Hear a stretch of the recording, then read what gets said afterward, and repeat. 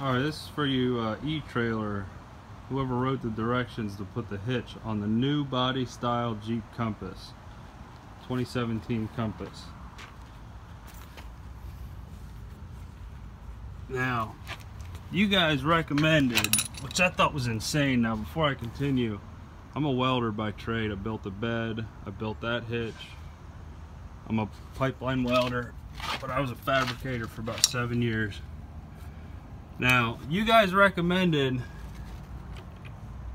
to cut a hole out big enough to feed the carriage bolt and the plate through here.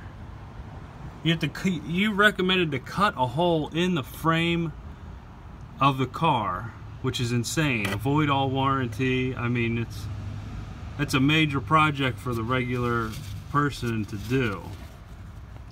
Just to feed these carriage bolts through, you know, with the wires. Now, I started cutting into one and I knew something was wrong. I'm like, there is no way that they designed this thing to do this. So I just started taking the rest of the car apart. 2 bolts hold that plastic piece, one over here,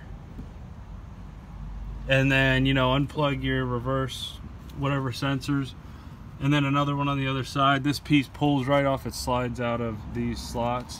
Now, I'm not good at doing these videos.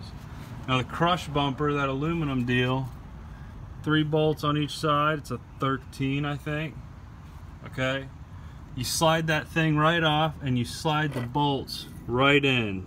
Simple as can be. And I painted because I did start cutting into it, and I knew better than to just, you know, hack this brand new car apart. I thought it's insane, but I had to make this video because you've got all these people that are reading your directions and hacking into their car when it's completely the wrong thing to do. So maybe update your I don't know who wrote that.